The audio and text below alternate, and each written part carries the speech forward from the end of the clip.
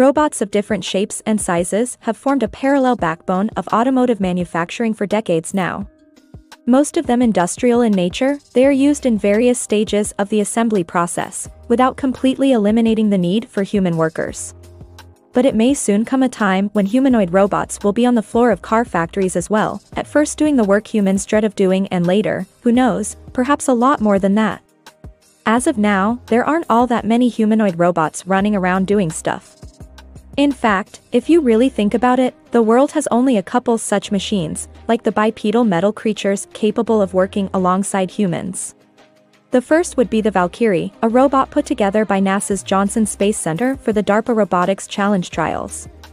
Inspired by the space-going Robonaut 2, the thing is about as tall as a human and weighs 300 pounds. Valkyrie is currently on assignment in Perth, Western Australia, where it is being put through its paces in the facilities of local oil and gas production company Woodside Energy. And that's a perfect fit for it, as it has been designed to operate in degraded or damaged human-engineered environments, meaning the ones humans are really unhappy to work in, or find dangerous to some degree. The second ready-for-duty humanoid robot we know of is called Apollo, and it's made by a startup called Aptronic.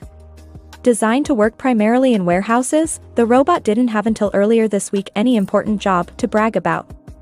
But that changed after Mercedes-Benz got wind of it and started believing it could find uses for it. Apollo is perhaps a lot more human than the NASA Valkyrie, as aside from arms and legs, activated by means of linear actuators instead of rotary ones, it also has a face that makes it look a lot less robot. It too is about as tall as a human, coming in at 5 feet 8 inches, but it tips the scales at a much more comfortable 160 pounds or 73 kilograms. A battery pack of undisclosed capacity is what gives the robot energy for about 4 hours. When it is depleted, it can be swapped for a fully charged one, essentially making the bipedal creature capable of operating indefinitely. Apollo has been designed to be modular, meaning it doesn't necessarily have to operate on 2 feet. It can also be spec'd as a torso mounted on a wheeled platform or on a stationary stand. It is however the bipedal version Mercedes-Benz seems to be eyeing. The German carmaker is now looking at identifying potential uses for Apollo in its car-making facilities. Most likely the robot will take on roles in logistics and delivery of assembly kits. What it means is that Apollo will probably be used for physically challenging, low-skill, repetitive, and even dull labor, like bringing parts to the assembly line for human workers to use in their work.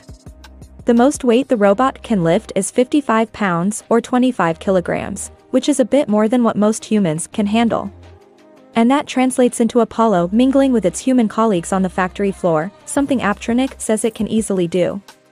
A series of sensors and cameras help it avoid obstacles and stop moving when in danger of hitting something. Its face, gifted with 2 perfectly round eyes and even a mouth, makes it a pleasant apparition. The robot will communicate with its human peers by means of LEDs installed in the head and chest. When it needs to tell people something, including battery level, the LEDs light up to deliver the required message. There are also digital panels installed in the thing's chest, approximating a congenial face-to-face exchange with a favorite coworker. Mercedes-Benz did not specifically say when and where the Apollo robot will first be used, but we expect to see the machine at work helping people make other machines pretty soon. And its deployment in the hands of such a large company could open the door for an invasion of Apollos in other facilities and industries as well. That's a likely outcome considering how the robot's brain has been designed in such a way as to accommodate a series of other use cases, even in conjunction with artificial intelligence. Most recently, the company announced it will be integrating the NVIDIA Project Groot robot learning system into the Apollo, after initial tests showed the machine can learn and autonomously perform tasks instead of simply repeating what it was taught to do. Because of this, Aptronic likened the robot to an iPhone, a world-class, user-friendly hardware that comes with some pre-built applications and can add applications developed by third parties.